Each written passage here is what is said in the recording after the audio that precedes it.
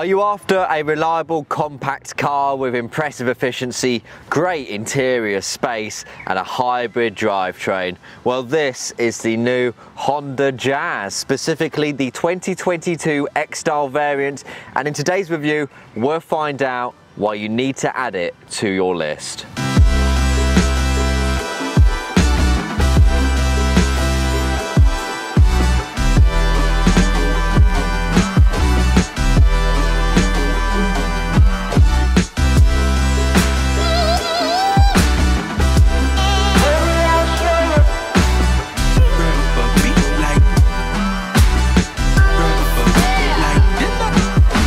The fourth generation Honda Jazz arrived in the UK in 2020 and it sets itself apart from popular rivals like the Volkswagen Polo, Vauxhall Corsa and Toyota Yaris by packaging a comfortable interior, great passenger space and mild hybrid power into a compact city and family-friendly form factor. The model we have here for review is the new X-Style grade that was added to the Jazz lineup in early 2022, bringing with it a revised exterior design and more advanced connectivity features.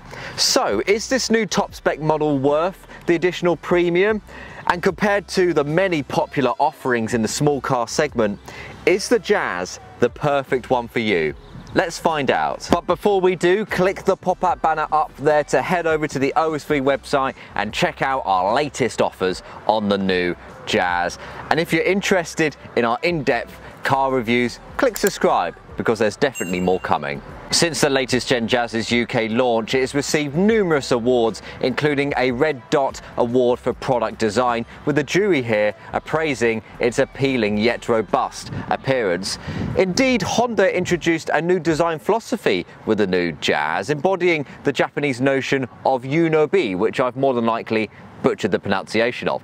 This is the idea that beauty can be found in everything. But let me know if such beauty exudes from this front end. Of course, we can see those iconic headlights that are now part of the Jazz, and it gives the car a lot of personality. They're LED equipped as standard. You also get daytime running lights and high beam assist, automatically switching between high and low beam to give you as much view of the road ahead as possible in nighttime driving conditions. With the high-spec X-Style grades, you also get LED front fog lamps. Further adding to the car's personality is its rather short nose, which is shorter than you see with a lot of small cars. It also doesn't need much of a grille due to the efficiency of that hybrid system. Just got a tiny air intake below the rather large Honda badge displayed in the centre, and then you've got a larger air intake along the bottom.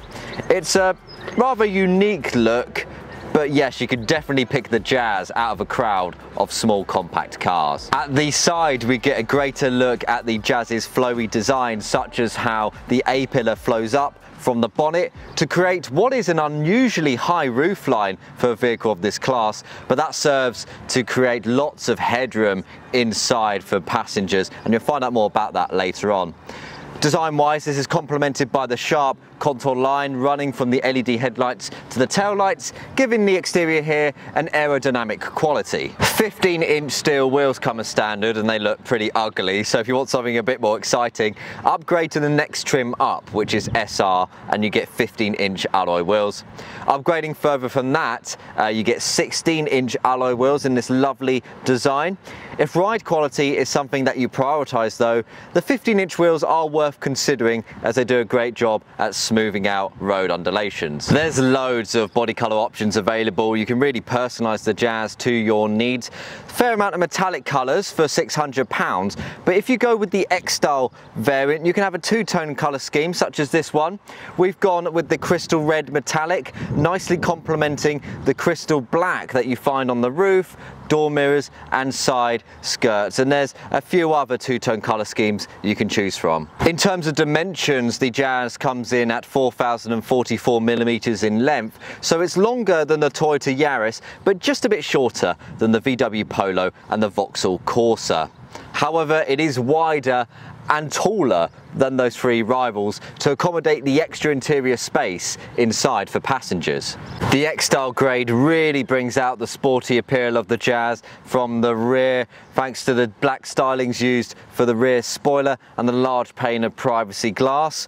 I also like the LED taillight clusters and the way they merge onto the tailgate itself. Boot space is very important for a small car. We need to know that this compact form factor can accommodate your weekly grocery shop, perhaps even your pet in the back, and that we can fold the seats down to shove in a bike. So let's open up the tailgate. Unfortunately, it's not automatic, but we can just use a bit of the old elbow grease. So guys, we're looking at a 304 litre capacity here. Around 50 litres or so is taken up by the hybrid drivetrain compared to its predecessor. But as you can see, still lots of room on offer for your shopping bags. And thanks to the low loading lip and square shaped boot, it's easy to load those heavy and awkwardly sized items like this carry-on suitcase, of which you can fit 5 nice and snug into the back, or a large pushchair, and that's the only thing you'll be able to fit. You get a protective cover for the boot floor, stopping the material underneath from being scratched or teared, and if you lift it out, which you can, you get access to a couple of hooks to strap objects down while on the go. We can extend boot capacity to around 1,205 litres by folding the rear seats down. They fold in a 60-40 arrangement, and they're pretty easy to fold down from the boot by perching over the parcel shelf and giving them a bit of a push by flicking up those levers. Then you'll be able to easily fit an adult's bike into the back. You'll probably have to remove the parcel shelf and the wheel of the bike, as well as slide longer objects into the cabin space. But there's more. Heading round to the side, we can see that this seat has folded completely flat, so there's no awkward gap created in the floor, but we can actually create more space in the rear cabin. All we do is just fold the seat up and then the bottom of the seat up as well. This is what Honda calls their magic seats, and it's very magical indeed. There's now enough room in the back here for a bike, or perhaps that overly large plant that you found at the garden centre. It caught your eye and you have no idea how you're going to take it home. Well, if you've got a Honda Jazz, you'll be sorted. So guys, if you can't see yourself living without those magic seats and you'd like to explore options for the Jazz at this stage, then give our team of vehicle specialists a call via the number in the banner below. We'll be more than happy to answer any questions and get the ball rolling on delivery for you. Alternatively, you can click the pop-up banner up there to head over to our website, fill in a quick form, and we'll get in touch at a convenient time for you. So then, practicality, very good. But what about the drive? Is it as fun as other small cars in the segment? Let's get behind the wheel.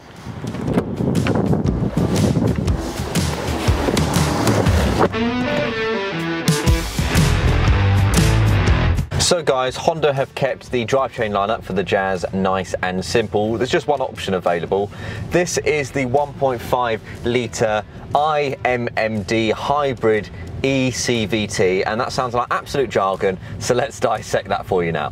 So the iMMD is the intelligent multi-mode drivetrain, and this comprises a 2-motor system mated to that 1.5 litre petrol engine, and that's assisted by a small lithium-ion battery pack to maximise fuel economy as much as possible, and it does so by switching between the engine and battery on the fly. The Jazz is a mild hybrid, so that means you don't have to worry about plugging it in when you get home from work to charge that battery pack, but this does mean you can't run off pure electric power as far as you could with a pure plug-in hybrid model. It's a 2-wheel drive car, as you would expect, and that system develops 97 horsepower and 253 newton meters of torque for a pretty impressive 0 to 62 time of 9.5 seconds.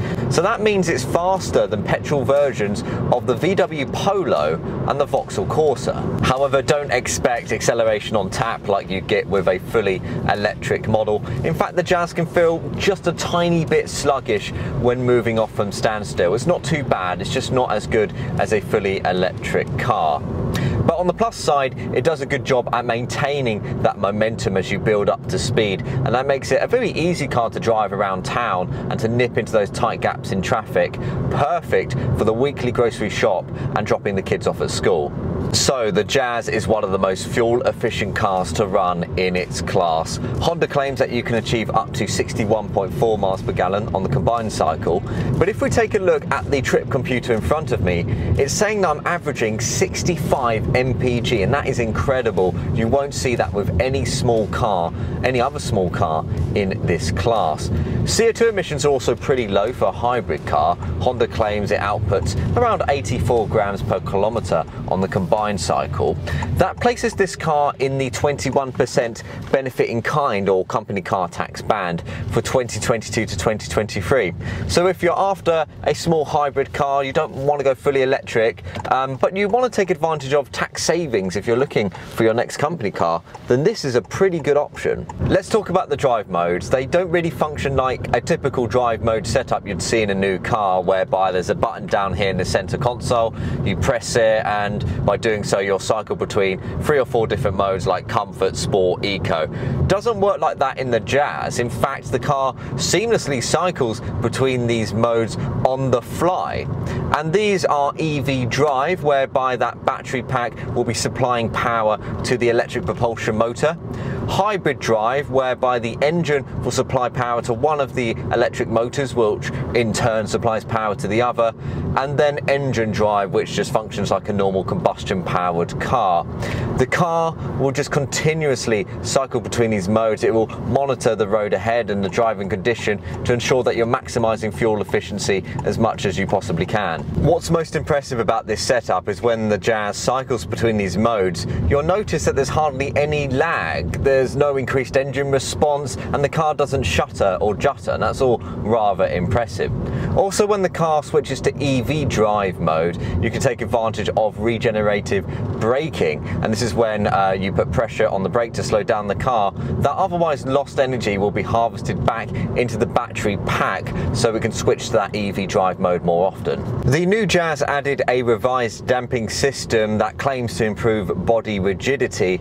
Indeed, the suspension here is quite firm, so maybe a bit different to what you would expect from other small cars in this segment. That means it's fairly settled when driving at speed on a motorway or A road, but on a country road or B road such as this one here, those sharp abrasions and potholes send a bit of an impact throughout the cabin, disrupting the otherwise relaxing drive that this car delivers. I have to say though, the Jazz is perhaps the most comfortable car in the small vehicle segment. We drove it up to the Cotswolds earlier on in the week, so that's like a 75-mile-an-hour trip there and back, and on the 3rd hour or so I started to experience some discomfort, and that was likely due to how long I've been driving for. Those seats continue to be very, very supportive indeed. So this is a car that's not only suitable for around town driving, but for the occasional trip up the country. Honda claims the improved body rigidity allows for more agile handling, and this is certainly noticeable when you go through tight corners and bends, but this is where the Jazz falls short of some of its rivals. It doesn't grip to the road as nicely as the VW Polo, and due to the car's unusually tall roofline, there's more body lean than you would expect from a vehicle of this class. But thankfully the side bolsters here are nice and prominent, and they hold you in place nicely when going through those tight corners. The steering here is very light, making the Jazz easy to maneuver around town and into and out of those tight parking spaces, but as a result it lacks any kind of feel or feedback. That doesn't create a particularly engaging driving experience that you would find with equivalent rivals in this class. It's a safe and predictable drive. In fact, when you first hop into the Jazz, it doesn't take too long to get used to how this car drives, and that's definitely an advantage for some motorists. But for me, I'm not finding a lot to get excited about when you get behind the wheel of the Jazz. Both the accelerator and brake pedal feel nice and firm. It's easy to gauge how much pressure you need to give them, and they're lined up nicely with your feet. You won't find yourself accidentally hitting the side material or sitting at an awkward angle. When it comes to noise and vibration, this car is very quiet around town at those slower speeds. If there's charge left in the battery, it will set off using the electric power, and it will continue to do so at those slower speeds. When the engine needs to kick in at any point, at lower revs, it's pretty unnoticeable and very quiet. It's just when you need to get up to speed on an A road or dual carriageway where you will notice the engine kicking, because those revs are incredibly high. It sounds very coarse and rather unpleasant as it blares away as you try to build up to speed. Wind noise isn't too severe. At faster speeds on the motorway, you may notice some bellowing coming from the mirrors, but it's nothing that's too distracting. A-pillar width has been reduced by half to improve visibility over its predecessor, and that is certainly noticeable with the new Jazz, and it's one of my highlights here. I love the almost panoramic view you get of your surroundings, and that's thanks to the large windscreen providing an excellent view of the road ahead over the bonnet, large side windows, and also these deeper side windows towards the front pillars that help you see those tight spots at junctions and roundabouts. But my personal highlight is the view out the back. Actually, it's fantastic. You get a great view of what's behind you, and that makes it really easy to reverse this car out of a tight gap. As you would expect with a new Honda, guys, safety is something you don't have to worry about. When it was tested by Euro NCAP, it scored the maximum 5 stars for safety, scoring highly in the adult and child occupant safety categories. Indeed, it comes with a wealth of standard safety features courtesy of the Honda Sensing Suite, and this includes automatic emergency braking, lane keep assist and departure warning, forward collision warning, and traffic sign recognition. There's also some advanced driver assistance features. Adaptive cruise control comes as standard across all trims, and a rear view camera is available with top spec models. The only safety feature that's locked behind a higher spec grade is blind spot monitoring, and this alerts you of any cars approaching from either side when reversing out of a bay. Honda's warranty is pretty standard, it's 3 years, but you also get up to 5 years or 90,000 miles of coverage for the hybrid system. This seems like a good opportunity to demonstrate the parking.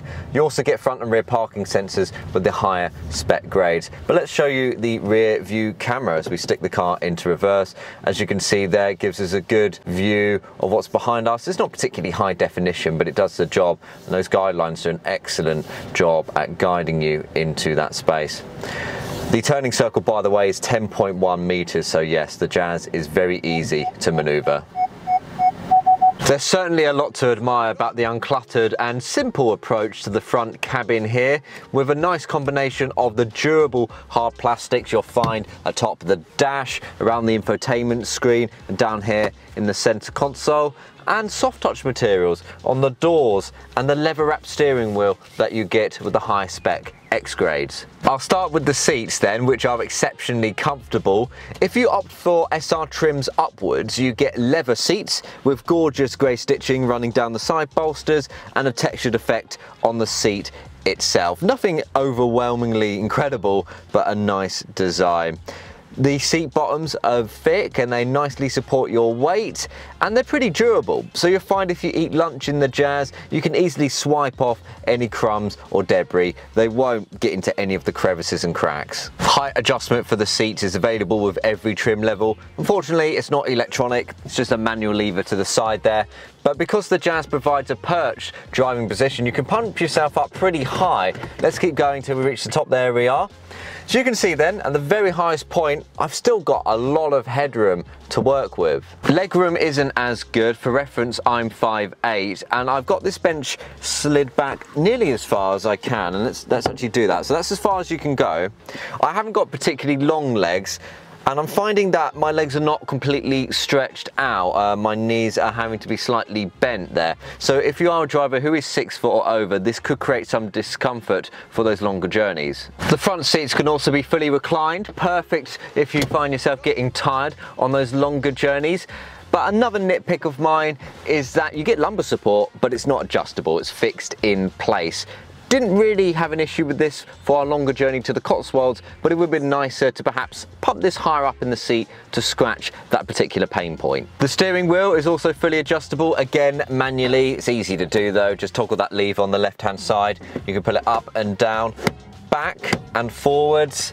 That allows you to find a very comfortable driving position for you, and with the higher spec X grades you get that leather trim wrapped around it. I'm not hugely impressed by this though. It's grippy, but on hot summer days like it has been this week, all week, I found my palms sliding down the wheel like so. So they could perhaps have a textured effect on them to just make them a bit more grippy. Behind the steering wheel, we have a 7-inch driver display showing you key information that you want to see while on the move. At the top of this display is a large digital speedometer, and at the bottom you can customize this to show lots of different data, including navigation routing, your average fuel economy, and media information. Entry-level Jazz models get a basic 5-inch touchscreen with DAB radio and Bluetooth, but if you upgrade with any of the other trims, you get the Honda Connect infotainment system, comprising a 9-inch color touchscreen mounted to the center of the dashboard that also has Bluetooth and DAB radio,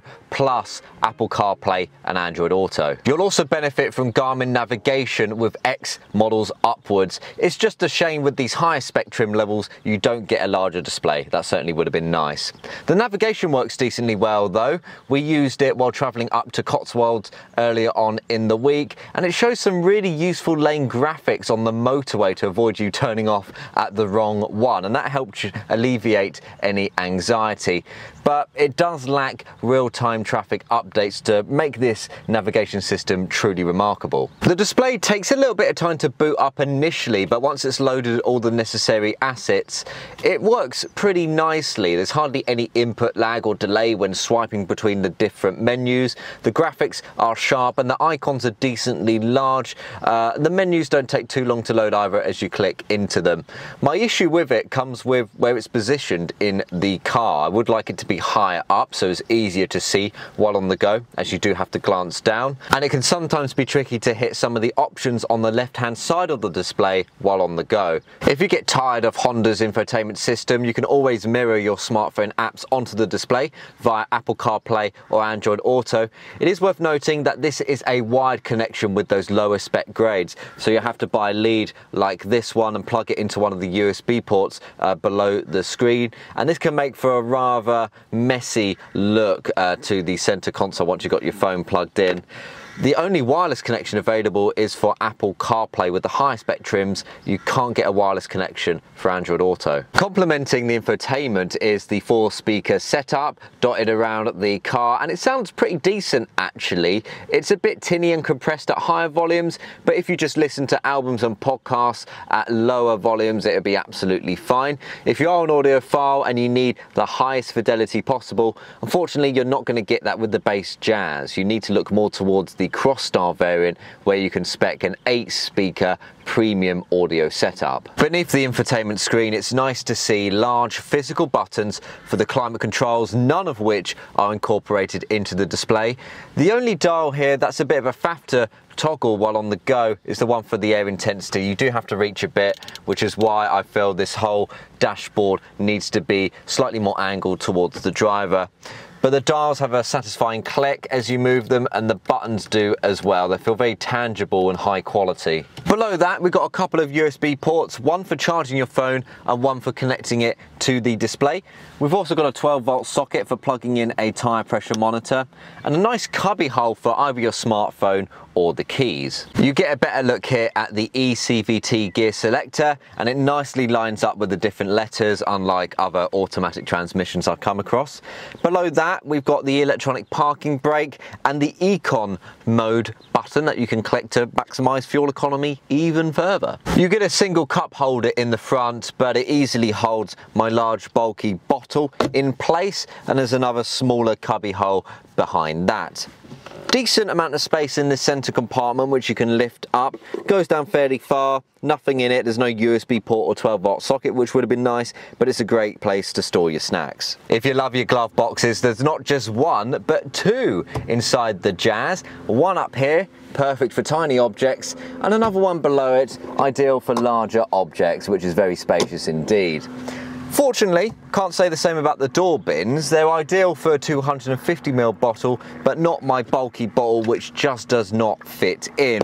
Luckily, there are little cubby holes up here next to the steering wheel and on the passenger side to the left there. They do fit bottles of this size, but you really have to shove them in. Overall then, Honda has done a great job at maximising the interior space on offer in the front here. It's definitely one of the most spacious small cars I've ever sat in. But let's hop into the back now and see if that's also the case for the rear, or has it been compromised? Let's take a look. You have to bend down quite a bit to get into the back, but once you're in, once you're settled, there is a lot to admire. Legroom is exceptional for a car of this size. I can nearly stretch out all the way, and my legs, or knees rather, don't feel too high up, and that's not creating any kind of discomfort. Headroom is also great thanks to the raised roof line. I am miles away from the roof lining there, so passengers 6 foot or over will not have an issue in the back. Indeed, fitting 2 adults in the back here is more than doable, and they won't be touching knees and shoulders. All those spaces have been nicely compartmentalised. It's great to see that the leather seats also make their way to the back here, and they are just so comfortable, so rear passengers will not find themselves getting restless on longer journeys. The door opens pretty wide, so grandma will be able to hop out with significant ease, and you can also load bulky kids seats into the back fairly easily to attach via the Isofix fittings on either seat. Thankfully there's no cover on these that you have to pull out and easily lose in the cabin. Just strap them in and you're good to go. Other niceties include this rather large pouch in front of me, goes down pretty far as well, perfect for your bits and bobs. The door bins are even smaller than they are in the front, but you could still fit a 250ml bottle in there, but that would be the only thing you could fit in there. In this central cluster here, we've got a couple of USB ports. If I'm being very picky, would have been nice for these to be USB-C. That's what I expect for a new car.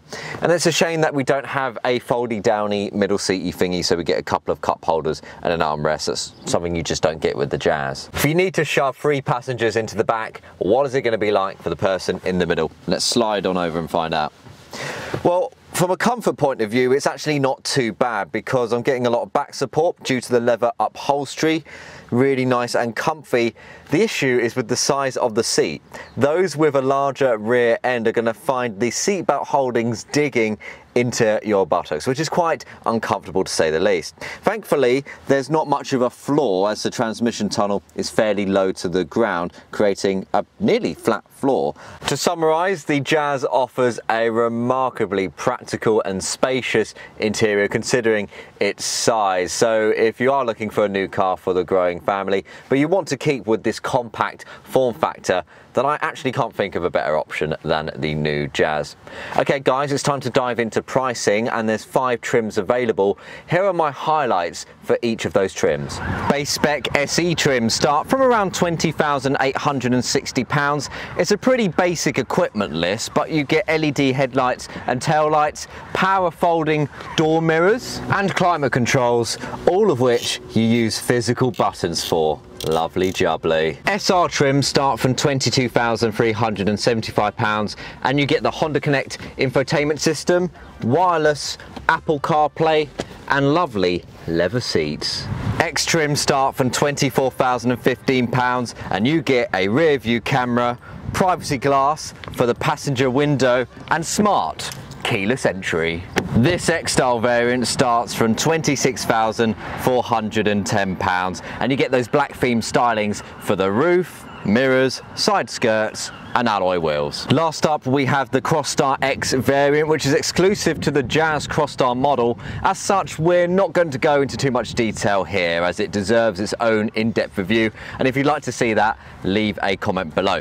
But some of the highlights of this variant include integrated roof rails, silver coloured door mirrors and water resistant fabric seats. If you need a hand finding your perfect Jazz trim level, get in touch with OSV's vehicle specialists via the link in the description box below. Okay guys, should you buy, lease or finance the new Honda Jazz? Well, there is an awful lot to love about this compact car. I think Honda did a great job with the revised exterior styling with the X-Style trim. It really broadens the car's appeal. I am super impressed with the amount of space on offer inside that cabin, and it's very comfortable to drive for long journeys. Boot space is great. considering the size of the vehicle, and I love those magic seats. I'd love to see them in more new models. In terms of the drive, I'm impressed by the fuel efficiency and low CO2 emissions considering the current cost of living crisis. So if you're looking to cut your fuel bills with your next car, this is perhaps the best option in the small car segment. Plus, this is a very easy car to drive thanks to the fantastic all-round visibility complemented by the new advanced driver safety systems. Finally, we have to consider Honda's reputation as a reliable brand. It's highly unlikely this Jazz is going to break down on you. But all these great benefits come at a cost. The Honda Jazz is more expensive than the majority of its rivals. Indeed, it costs more outright to buy than the Peugeot 208 and the Volkswagen Polo. And those two cars, plus many of its other rivals, are just more exciting and engaging to drive. Also, if I'm nitpicking, I really don't like the sound of the engine when you put your foot on the accelerator. It sounds very harsh and coarse. And the infotainment system, while functional and good enough for everyday use, certainly isn't class leading. If you'd like to jazz up your lifestyle with your new Honda and get your perfect version secured for delivery, then get in touch with OSV's vehicle experts via the number in the banner below. Or if you're watching on a laptop or phone, click the pop-up banner just up there to book a free call at a time that works for you.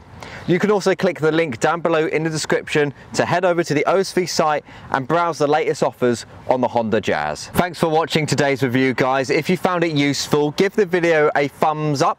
Also subscribe to the channel to keep up to date with more in-depth vehicle reviews. And once you are subscribed, please do not neglect the notification bell somewhere down there, because when you click it, you'll get notified as soon as we upload our next in-depth review. But that's it for today. Thanks for watching. Take care. Safe driving.